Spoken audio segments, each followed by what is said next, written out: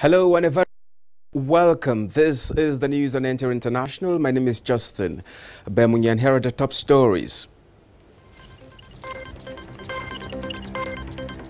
There is a rule for every citizen. Keep your environment clean. Sleep inside the long-lasting insecticidal nets. Go for a test when feeling feverish. World Malaria Day. Stakeholders brace up to challenges of increasing cases in the face of COVID-19 pandemic.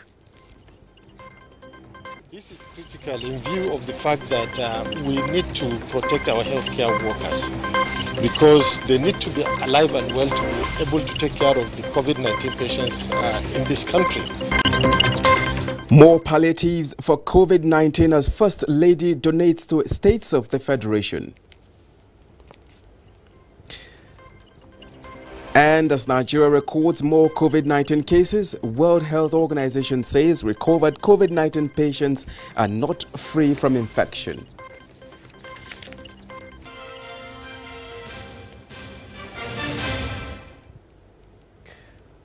Well, thank you very much for joining us. The World Health Organization says no evidence that recovered patients from COVID-19 are protected from a second infection, as Nigeria records COVID-19 cases in 27 states and the Federal Capital Territory. Now let's join Adebola Brooksland-Sunday for details.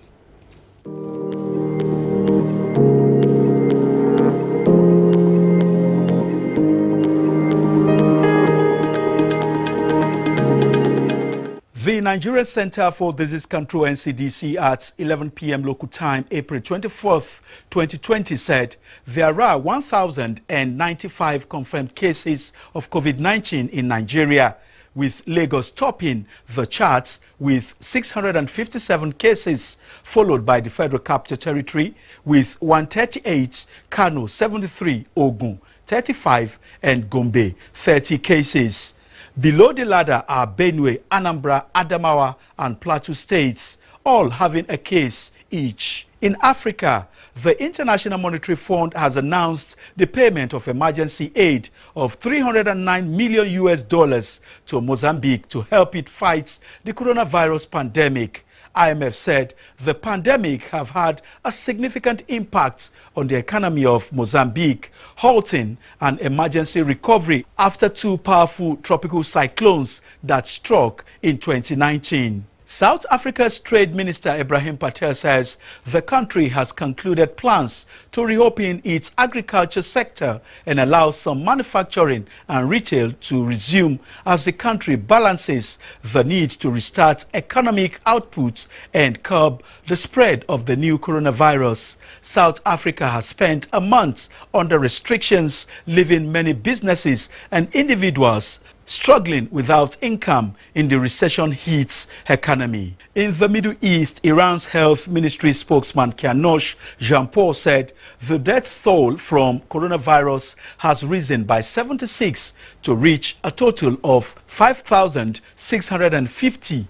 The number of people diagnosed with the disease is now 89,328, of which 66,599 have recovered.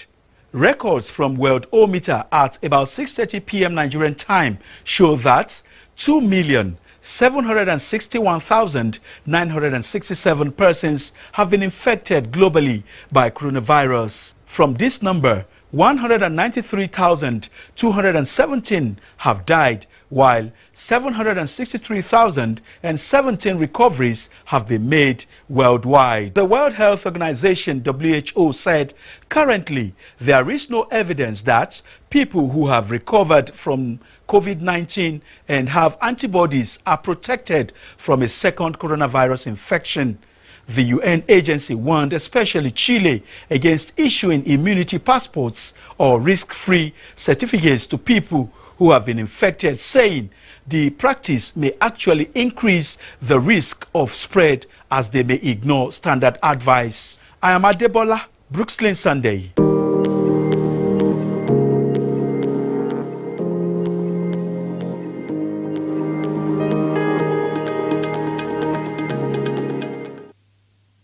And In the meantime, Lagos State Governor Babajide Sanwo-Olu has urged Muslim faithful to be observant of all COVID-19 preventive measures put in place by government as they observe Ramadan.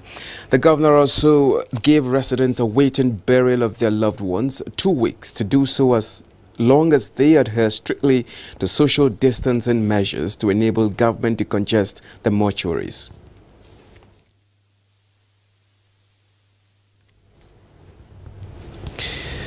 In the meantime, the governor has announced the release of 209 inmates in order to prevent the spread of COVID-19 in overcrowded correctional facilities.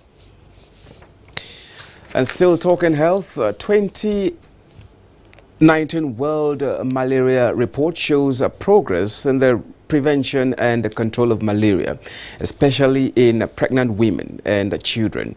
And this effort has been hampered in 2020 by the global response to the coronavirus pandemic. Uche Ogochukwu in this report examines actions on malaria in the context of COVID-19. Countries across the globe are contending with COVID-19, although cases of the pandemic in malaria-prone Africa are currently on the low ebb. Nigeria, for instance, records 9 deaths per hour daily from malaria, but has recorded only 32 deaths from coronavirus since the index case in February. Yet, attention is more on coronavirus. The World Health Organization and other health experts worry that the successes recorded in the prevention and control of malaria in sub-Saharan Africa, where the disease is endemic, could suffer an equivalent of 20 years setback as countries focus most of their energy and resources on containing the coronavirus pandemic. As the world grapples with COVID-19, this is an opportunity to highlight the importance of maintaining robust health systems and continuing delivery of essential health services. Agencies in charge of malaria control in Nigeria are conscious of this fact. Also working with our partners to ensure that commodities for treating malaria are available. The rapid diagnostic test kits, the ACTs for treatment, and then the injection and test unit for severe malaria treatment. We are making a significant effort to improve malaria data quality and availability.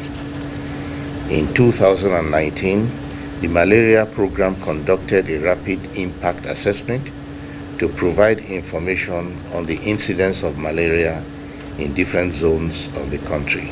There is a role for every citizen. Keep your environment clean, sleep inside the long-lasting insecticidal nets, go for a test when feeling feverish. Health workers are, however, advised not to see every patient with fever as a COVID-19 case. The theme of 2020 World Malaria Day, Zero Malaria Starts With Me, seeks to encourage everyone from policymakers, private sector to affected communities to take up the challenge of malaria seriously. Uche Ogochukwu, NTA News. Now, joining us to discuss the Malaria Day is Dr. Linda Ozo. She is the Malaria Program Manager, WHO Nigeria Country Office. Dr. Linda Ozo, thank you very much for joining us on NTA International. Thank you very much. Good evening, Nigerians, and thanks for having me.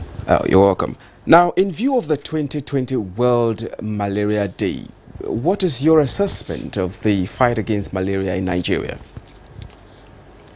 I would say that the fight against malaria has been on a good trajectory.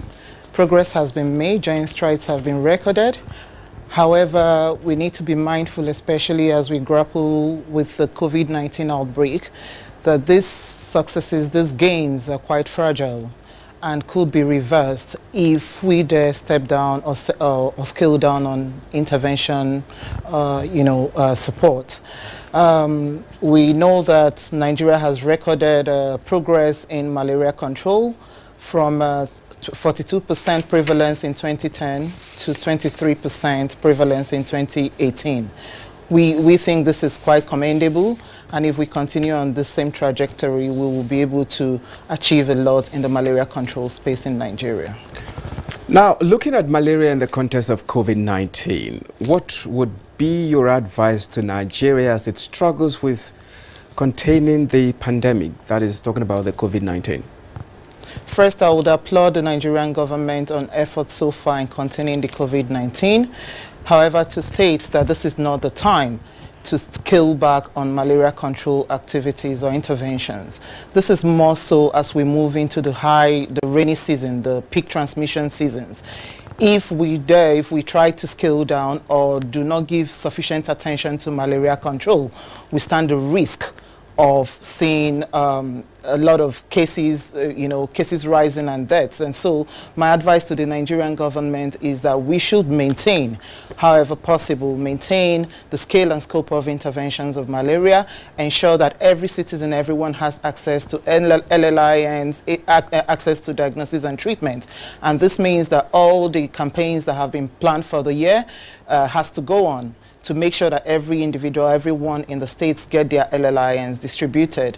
The states where they have planned for the seasonal malaria chemo prevention should be maintained. And so I think I would advise the Nigerian government not to scale back on any malaria intervention, but rather sustain and maintain progress that we're seeing by continuing intervention coverage. Now, from the records, there is a milestone recorded in malaria control. Now, what should countries do to avoid setting back this milestone recorded in malaria control because of the total attention directed at COVID-19? Yeah, you're right about the total attention to COVID-19, and that's why I earlier mentioned that we should not scale back on any interventions. Malaria control interventions should be maintained. The populace, the individuals, the communities must be supported by government, all stakeholders, to gain access and retain access to life-saving tools, anti-malaria tools, including LLINs for prevention, access to malaria diagnosis and treatment. This is even more important in the face of COVID because we know that COVID, they have similar symptoms like fever. And so this is the time to ensure that every fever case gets tested for malaria to rule out that the fever is not malaria and it could be COVID. And even when it's COVID, the person could also have malaria. So it's very key that we look for a way to integrate the malaria. My expectation is that the malaria program will be working very closely with the Nigerian Center for Disease Control to make sure that we integrate malaria interventions very closely with the COVID response so that we do not suffer a setback in malaria control. Now, briefly before I let you go, what is the relationship between malaria, chloroquine and COVID-19 against the background of public perception that chloroquine helps in treating COVID-19? Well, chloroquine is used for treating malaria in certain climes, but in Nigeria, chloroquine has not been recommended for malaria treatment, and therefore we do not expect that in the face of COVID that chloroquine will be used for malaria management. In 2010, the then Honorable Minister issued a memo on the restriction of use of chloroquine for treatment of malaria, and so the chloroquines have been taken off the shelves, and we do not encourage anyone to use chloroquine because there are no more chloroquines are not effective against the malaria we have in Nigeria, the P. falciparum malaria. And so for Nigerians, we would still encourage and recommend that if you ever get a fever, get tested, and if it is positive, make sure you get artemisinin combination therapy for treatment of malaria. In terms of using chloroquine for management of COVID, I'm aware that research is still ongoing and WHO is yet to issue any final statement on the use of chloroquine. So I wouldn't say chloroquine has been confirmed as used for management of COVID-19. Well, Dr. Linda Ozo, thank you very much for your time with us on NTA International. Thank you very much for coming. Thank you very much. Well, that was Dr. Linda Ozo, the Malaria Program Manager at WHO Nigeria Country Office, speaking on the 2020 Malaria Day. And now moving on, the Abuja Electricity Distribution Company, AEDC, has donated palliatives to the Federal Capital Territory Task Force on COVID-19 as its corporate social responsibility. And Mio Gidi reports.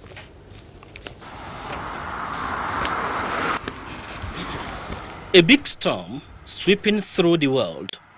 That is coronavirus, and it's time to test the strength of the milk of humankind.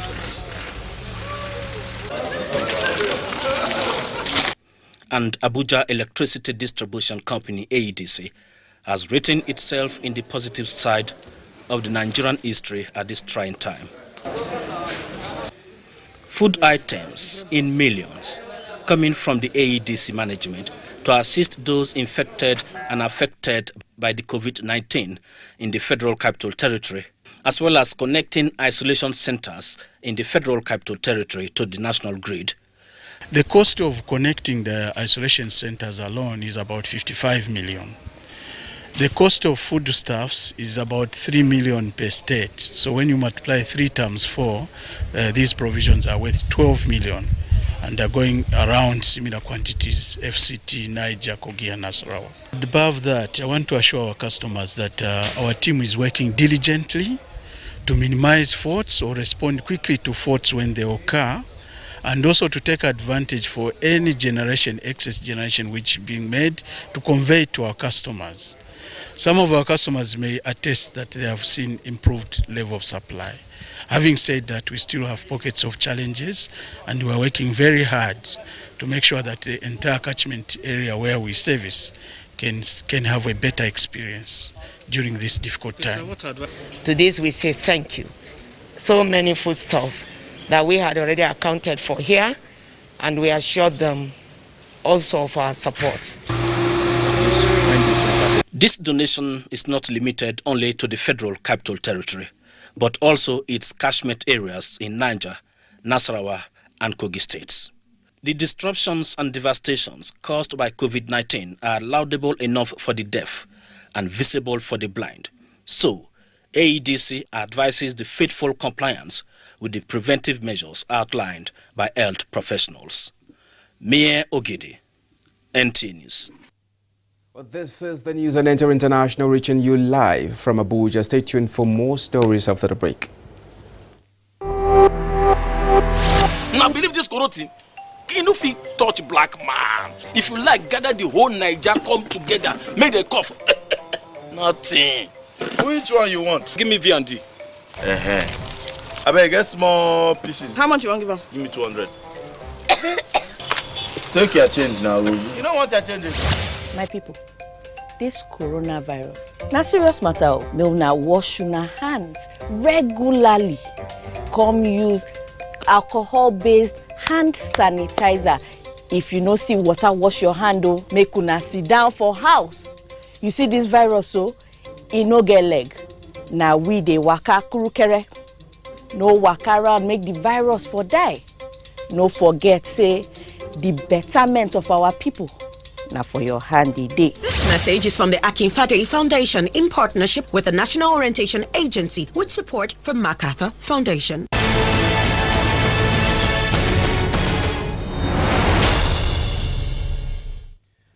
You're welcome back. Now, as part of measures to cushion the hardship occasioned by the novel coronavirus pandemic on the masses, especially the vulnerable, Ondo State government has taken delivery of palliative materials, which include bags of rice and kegs of vegetable oil from the federal government. Abiola Ario reports that the materials will be distributed to the vulnerable in the 18 local government areas of the state. The palliative materials include 1,850 kg bags of rice and 700 kegs of vegetable oil presented to Ondo State through the Federal Ministry of Humanitarian Affairs, Disaster Management and Social Development. We realize the fact that more than ever before, we now have many people that are vulnerable, even if they may not be that poor. So many people actually desire government attention because of the situation we have found ourselves now. Governor Oluwarotimi Akeredolu received the materials and handed them over to the Ondo State COVID-19 Palliatives Committee, appreciated the federal government's gesture, assuring that the food items would be distributed evenly to the people of the state. We have covered all the local government in the first round, but the second round is going to start very soon. We'll do second round, and if you still have more palliative to give, we'll also do other rounds. So it's not something that is ended. The state government says arrangement is on ground to distribute the items to the targeted groups across the 18 local government areas of the state. In Akure, Abiola Rio, NTA News. Now, as the person-to-person and community transmission of COVID-19 continues to increase the number of confirmed cases in Nigeria, the place of enlightenment on the need for people to adhere to advisories on how to curb the spread of the pandemic cannot be overemphasized. This informed the advocacy of African Scholars Care initiative in Kadokuchi area of the Federal Capital Territory. And Deborah Bruslin Sunday has the details. Some of the preventive measures are regular washing of hands with soap and water, social distancing and respiratory hygiene. One after another, temperature of the people were tested and they were given face masks after advising them in line with the voluntary universal mask usage. High temperature is one of the symptoms for the global pandemic at the moment. So first of all, we check the temperature of the person, educate them on how to use a mask. One person, one mask. Taking into cognizance the social distancing policy, palace of the district head of the community was used for palliative distribution towards cushioning the effects of the lockdown on the people. We are grateful to these people who have come to our aid. Most of our people are artisans. I also want the FCDA to come and support. If everybody can divide the 2 square meters they have to every person, the world is going to be a better place. It's coming from is actually a personal project. Very happy. I think I've impacted in some people's life, like the little I can. Kadokuchi is one of the communities in the Jahi district of the Federal Capital Territory. Adebola, Brooksland Sunday, NTA News. The need to prevent the spread of COVID-19 necessitated the lockdown by the federal government. However, artisans are doing little to stop its spread, most especially as regards maintaining social distancing. Haman Jabani goes into the world of artisans under the lockdown.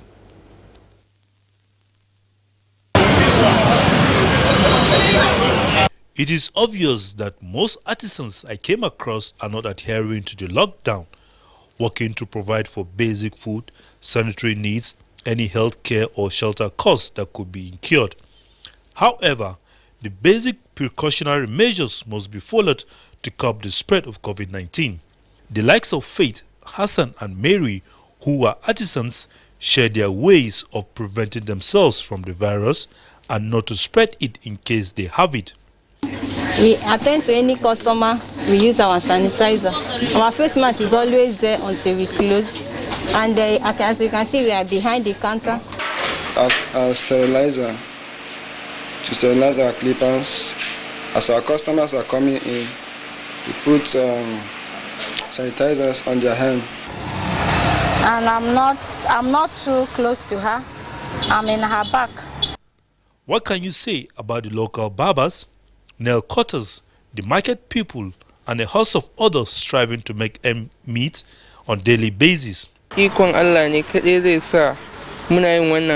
story is encouraging at Sabon Lugbe, where community members are taking preventive measures themselves. I told the owner of the shop to please, if the people inside are not barbing, that they can come outside, that I don't want crowd. I have taken the precautionary measures I have to. I have my sanitizer and my face mask in my bag, so I feel I'm good to go. Dr. Iyang, a medical practitioner who believes that most of the cases being recorded in the country are as a result of non-adherence to physical distancing measures, adding that much needs to be done to upscale a enlightenment campaign. You could still use your hand sanitizers where running water, where soap and running water is not available. So it's a standard way. There is no going back to that. Stay safe and healthy until COVID-19 is over. Haman Jabani, NTA News. Now let's join Ilyas Wali Yakubu for the Weekend Review. Glad to have you join me on this week's edition of Week in Review, a program that brings highlights of major events within the week under review. Let's begin with the honor done to President Muhammadu Buhari at the ECOWAS extraordinary session, where he was unanimously appointed to champion the COVID-19 fight in the West African region and call on fellow ECOWAS leaders to look beyond the challenges posed by COVID-19 and tap into various opportunities it presents for the betterment of lives in member countries. President Buhari calls for more collaboration to save the region from the deadly pandemic through peer review and best practices. Meanwhile, the Presidential Task Force on COVID-19 applauds the appointment of President Muhammadu Buhari as champion of the COVID-19 fight in the West African region. Chairman of the Task Force, Boss Mustafa, says it must now factor the sub-region into its plans and activities to support the President in his new role. In the meantime, following the sighting of the Ramadan crescent, President Muhammadu Buhari sent his best wishes to Muslims in the country and all over the world as they begin this year's month-long fast. A statement from the Senior Special Assistant to the President on Media and Publicity, Garba Shehu, quoted the President congratulating all Muslims as they commence this year's Ramadan fast, which is characterized by self-denial, universal brotherhood, austerity and helping relatives and needy people, said the President. President Buhari described Ramadan 2020 as a challenge as it is coming at a period of the global pandemic which has spread to virtually all countries. He advised citizens to avoid large gatherings and have their prayers and feast individually or with families at home. That's it on this segment. My name is Ilyasu Ali Yakubu. The news continues.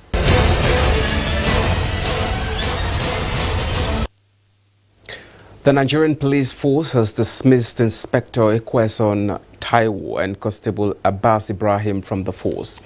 The police says the dismissal of the officers was preceded by a trial where they were found guilty of assaulting a woman.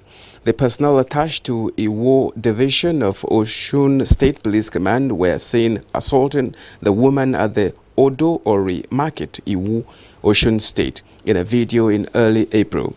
In the video, the police officers interrogated the woman on an unknown issue, pulled her by her clothes and flogged her with cane amidst pleas by sympathizers to stop the assault.